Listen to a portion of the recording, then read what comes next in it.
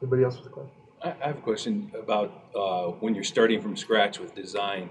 This is all basically once the room is pretty much done, and then you're trying to figure out what you still need to work with.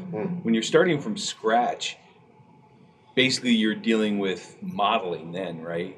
Like there's nothing like this you're going to do as you're going along until you're pretty much done. That's a whole panel that we aren't really. Well, you might want to make noise tests at the beginning of As the you're building.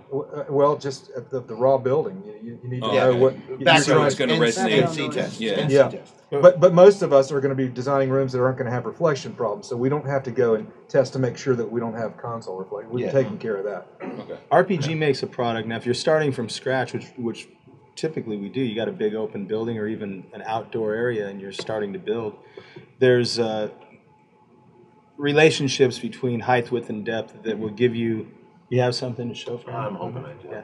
But this is a Mac, so I don't know. That will show Optimizer? how to get the best low frequency response in just a regular enclosure. It makes it a little easier to treat it that way. This is a great program, guys. I'm going to let Jeff demonstrate. Actually, can you pull up And then once you have that enclosure, height, width, and depth, then you can take it from there with the bass control and mid-range diffusion, etc. I really like this program. I got to tell you, I used to do this by hand, and it would take me, Wes was laughing today, because sometimes it would take me 2 to 3 weeks, because you have to calculate the harmonic structure of each dimension. And when iterations there, he had to do one at a time. Yeah, the computer. Oh, Jesus Christ! Let's fix that. The computer just did 600 iterations of different room dimensions. So poor 600 or more than that. 600, it looks like. So poor Chris was there doing calculations for 3 days to get 50. Yeah. Yeah, and the funny thing is you get it just about right, and then one harmonic collides right where you don't want it. You got to go back. Then you move that dimension, and it changes and interacts with another dimension. So these computer programs are absolute lifesavers. That's why God gave us computers. Jeff, explain this. What the room sizer does is it uses an iterative sequence to they call it's a downward iteration that tries different room dimensions, width, length, and height. It tries it. It compares it against a metric that's already really programmed into it, but that you can set where you would like the room to be, and it smartly takes that and says, all right, that one wasn't so good. I'm going to go this direction and try this way. And so what it's really good at doing is starting from scratch, saying you've got a space that you say, I think I want the control room to be about 18 feet long by 16 feet wide by 10 feet tall or something. And that's how much maximum room you have. But maybe you're willing to let it be, 17 by 14 by 9. So you plug in a minimum. I don't want my room any smaller than this. And you plug in a maximum. This is as big as I can make it. And this program will actually find really good height, width, length, dimensions, ratios for you. There's a lot of ways to, like these guys were saying, a lot of people have done this by scratch with spreadsheets, and there's a lot of published ratios out there. There's a lot of research on room dimensions.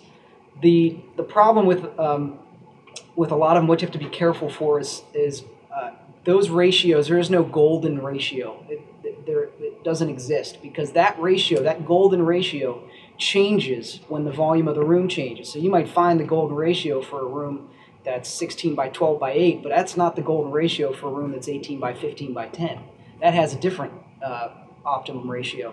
And there's ways of finding that. This is just an easy way. And so what you get is, it gives you it basically shows you everything that it's done, and it shows you the worst value that it happened to find, and then the best value that it happened to find. And it gives you, really all it does is it just gives you a good place to start, because there's a lot of work from that to do, but it gives you kind of a way to start with a pretty good footprint of the room. Explain the coincidences there. Is that's what it's showing you, is what frequencies are kind of landing on top of each other? What are those? The numbers on the top are those are the modes. Yeah, so the very first one that says looks like 100. What that is that's axial, tangential, First, and There's a 3 dimensions. It's your longest. Your 100 longest. is just the length. The 010 will be the width of the room. and 001 will be the height of the room. Yeah. And then you So have 110 is combinations a of that. tangent. One means that it's the first. That's the fundamental. So that you can see from the length of the room that, and that's just showing you where all of those land. So you can see where all of the different combinations land. And also where you have several numbers, it means that, where there's 2 numbers, it means that it travels between 4 walls. Where there are 3 numbers, it actually bounces on all surfaces in your room. Yeah. I have one other question because I have run a few of these and stuff. I haven't run this one. I like that. What happens when you start putting more than, like these are all based on a rectangle or a square? What happens when you start doing that? All this goes kind of out the window. All bets are off. Okay. Well, what that requires, real quick, what this is doing is this is taking the wave equation, and it's calculating. You can compare this to real room measurements, and they nearly overlay perfectly. It's a real. I reviewed your software, the RPG software for Mix Magazine 10 years ago. Yeah, I read that. Okay. And it was dead on. If we look at this window, you see it says listener and loudspeaker. If you were to, on the conditions where this software will give you a perfect overlay with this response is when you place the loudspeaker in the lower corner and the microphone up in the diagonal top corner. That's when you excite all the modes in the room and you pick them up perfectly. Just wanted to explain. That's what it's modeled. If I could just make one, I just want to make one comment about this. I use this software a lot, and I think it's great. It's one of the greatest pieces of software ever written, but it does not think for you. No. And you can't just, otherwise, they wouldn't bother putting out the software. They'd say, well, here's the perfect room. Go build it. Because you have to be careful. The computer will, if you give it some criteria, say, it allows you to put in certain constraints. Let's say the speakers must be against the front wall for some reason. You can say that. Or you can say, no constraints. You just tell me with this room, what to do. But let's say you give it constraints. It can come back with a worst case, best case scenario like that, and say, well, the best case is with you sitting, 49% of the way between the front and the back wall, which is dangerously close to 50%. And 50% is awful. The computer doesn't really distinguish there, okay? Well, I would never place the listener there because when you lean up this much, now the computer is a great tool used in combination with your own common sense and experience. Intuition. Does everybody understand what we're talking about when we talk about your initial? There might be some people that don't understand the whole idea of the tonic frequency and the harmonics of each of these dimensions and how they interact with each other as the frequency rises. Does anybody need a better explanation of that? When you said tonic, is that? The fundamental. The root tonic, that's like a musical thing, Yeah. The root frequency, the lowest frequency of that particular dimension. You take half the speed of sound and divide it by let's say, half the speed of sound is 565. Okay, divide it by 20 feet, let's say here. That's going to give you the frequency. It's going to be about 25 hertz or so. That's going to be the fundamental frequency for this mode. It might be closer to 20 hertz here because we're a little deeper. And then you're going to get harmonics at all the natural numbers of that. So you're going to get 25 hertz, 50, 75, 100. And understood. I just didn't know if tonic was something I hadn't heard of. No. Tonic goes well with gin as well. Yeah. I felt that coming from Fran. Are there naturally occurring subharmonics? I mean, I always wonder about that.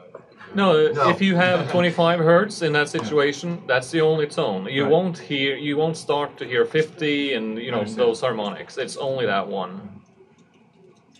Which is why you don't want to have a room that's 20 by 10, because 10's tonic is going to be 50 roughly, and yes, even multiple is always bad. Yeah, and that's where you get huge suckouts or augmentations of frequencies. So you walk through some rooms, you go, wow, it's really big bass. Oh, there's no bass, and you're moving around. That's still a problem with stuff like not even direct ones, like 10, 15 is still a bad idea, right? It's still both by 5? Yes. Yep. Actually, if the room is open, the room that this was supposed to be in, the Oakley room, the reason we moved it was because it must have been right next to a mechanical, like a HVAC. Yeah. God, it was Sounded like there was a subwoofer thumping in there. I thought somebody had a subwoofer running in the room in the corner doing a test or something when I first walked in. It was incredibly loud. I mean, unusable, completely unusable. We were going to do the acoustic tests in there. Yeah. We were going to say. You guys wouldn't try have to been able battle to sit in that room this long without getting sick. If you go in that room, if it happens to be open, because we're going to be down right next to it tomorrow on a panel, if it happens to be open, walk in there, because you'll walk around the room and you'll find spots where that noise goes away completely. Yep. So it gives you kind of a feel for that cancellation of how the room works, because it's the room itself, like a string on a guitar. It's the room itself resonating and supporting different. One more step with this too, because I hear this from a lot of phone calls where the guy goes, "Oh, I turn my oscillator on to 100 hertz and I don't hear anything in the mix position." Mm-hmm. Yeah, but what's your point? So this is physics, guys. I listen to any pure tone in a room out of a loudspeaker, I'm going to walk through natural peaks and valleys. I have to. You can't make that go away. 1K, 2K, 10 hertz, 50 hertz, they're all going to have peaks and valleys. They have to. The science or the math of doing this stuff is about making those peaks and valleys musically relate to each other and not pile up on each other. That kind of leads me into why we use, porous absorbers and other forms of absorbers in a room. If you had a concrete bunker, there would be a very distinct zero in the middle. There wouldn't be any level whatsoever at that frequency. Well, what you introduce when you introduce absorption is you remove the level from the wall surfaces, and it actually comes up in the middle. So it is like adjusting the Q on an equalizer. Exactly. You're actually inserting resistance into the resistive circuitry, and that's why we treat rooms with different types of bass absorbers, to remove some of these very distinct valleys where there's no sound whatsoever. Yeah, bass traps don't make you get less bass. Another popular misconception. I have too much bass trapping because I've got too many bass. I got not enough bass because I have too many bass traps. Exact opposite. You can't have too many. You can't. Apart from it will require a lot of output from your speakers at some point. But we're talking about way too many. You guys really should come if you're interested in this. The panel tomorrow, we're going to be talking a lot about that, and I can agree more with Fran. As long as you put that bass trapping in the right place, you can't have too much. Ironically, the biggest fear is that you'll lose too much high end from all those bass traps, because they also tend to soak up highs. That's why we vary between, Helmholtz type of resonators or porous absorbers or, other panel absorbers. We all mix this up because we do need to make sure that it's an even response throughout the frequency range.